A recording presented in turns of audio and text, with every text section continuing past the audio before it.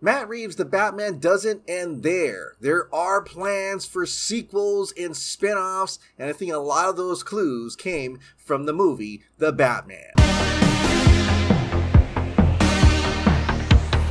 Hey, welcome back to Ping Pong Flix. My name is Chris Wong. Today, I got to see The Batman again because it's such a good movie. I love this movie. This is a great Batman movie. And like I said in my review, it feels very lived in, like it's a slice of a bigger pie. And this bigger pie is essentially Matt Reeves' The Batverse. And if you didn't know already, this is entire spoilers discussion about the movie and all the sequels and spin-offs that will come from this movie and all the hints are there. So at the end of the Batman movie, the Riddler kind of wins, where he actually gets to blow up lots of the city. Gotham City is flooded, just like in the comics, Batman No Man's Land. And so before Selina Kyle leaves, she tells Batman that this is going to be problematic. Everybody's going to be vying for power, and we do get a shot of Penguin looking out to the flooded city and probably scheming to take over. Now that Falcone and Maroni are gone, everybody's going to want a piece of that Gotham City pie. But there were a few things I noticed within the Batman film that could kind of hint at future villains that will show up in the sequels. The first one is when they talked about Edward Elliot, where at first Bruce Wayne thought that his own father hired Falcone to take out Edward Elliot because he had the scoop about Martha Wayne being in Arkham Asylum here and there. Ultimately, Alfred tells Bruce Wayne that the Waynes are good guys. They just made a few mistakes by contacting Falcone, in which their price was that they got killed because Thomas Wayne wanted to oust Carmine Falcone. But the name Edward Elliot and that one flash on the screen where it says Hush, not only do I think that's an Easter egg to the Batman Hush series, but actually could pave way to Thomas Elliot showing up later to become that Hush character. And in this world of the dark, grimy, detective noir mystery world of Gotham City and Matt Reeves' The Batman, it seems like a perfect story to tell. Another thing I noticed in the third act of the film was when Batman got beat by one of those Riddler criminals and that thug was about to kill Catwoman, Batman took out some type of needle or injection and stuck it in his leg. Now one would think that's like some type of EpiPen, but that was some glowing green stuff. And after, he just went into a rage and he just started beating down on that criminal. Now when I saw him injecting that green liquid into him, I couldn't help but think that that could be the drug Venom that Bane uses. So this could be a reference to Bane and possibly to a larger story where Bane does come in and the drug Venom is utilized. Maybe Bruce Wayne even gets addicted to Venom as well, and that could also be a problem for him in a future story. And the other obvious inclusion of a future villain is, of course, Joker. Near the end of the film, you do see Barry Keoghan as Joker. Well, you kind of see him. I'm not sure which type of Joker he is, but his skin looks kind of messed up, almost like the new 52 Joker. He had that really creepy laugh, and it looks like he could be teaming up with Riddler in the sequel. And maybe it's multiple villains in the sequel, as something could happen because the city's flooded, maybe there's a breakout in Arkham Asylum, and all these villains start pouring out. And if you missed it, there is something in the post-credits of the Batman, though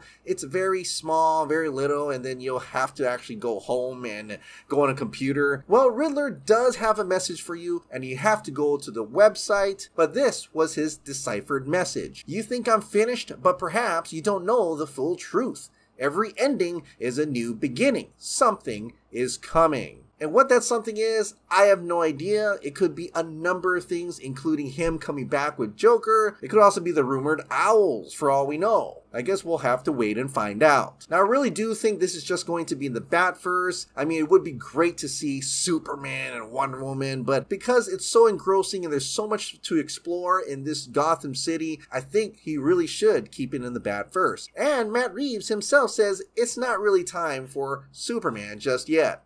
Look, I think it's enough to try and just do a Batverse, to do a Batman movie, and that's where this begins.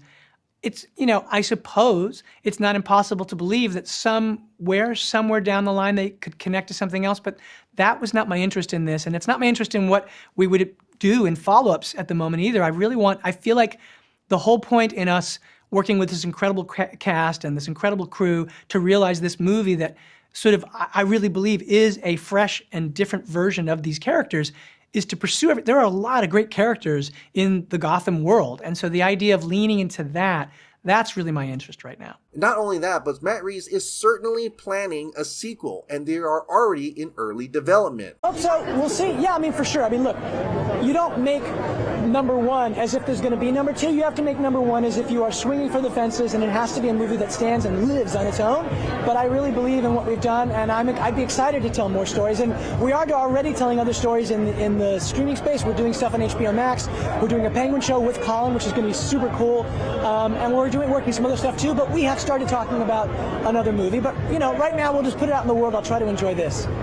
But as many of you know, that's not all. Not only are they going to have a sequel, but they're going to have spin-offs as well on HBO Max. And one of those spin-offs is Penguin. Matt Reeves talked to the Toronto Sun. We're doing this Penguin series, and one of the great things about that is Colin Farrell, he's like you've never seen him. He's so incredible, and he's a scene stealer. Along the way, we thought maybe we could do it as a series. So I talked to HBO Max and showed them Colin the movie and spoke to them about what this could be, and they said, let's do it. Along with the Penguin series, there's also going to be the GCPD series and, you know, rumored Catwoman series. But apparently during the press conferences, he actually revealed that there's also going to be an Arkham Asylum connection, like an Arkham Asylum series. We're doing that, and we're doing another series that connects to Arkham Asylum. We are talking and thinking about the next movie, but to be honest with you, at the moment, I really want the audience to connect with this. And I really believe they will, because Rob is an incredible Batman. Connects to Arkham Asylum. Is this the connection from the first movie to the next, where Riddler gets to know Joker? Maybe they recruit some other people. I don't know, but it certainly sounds intriguing.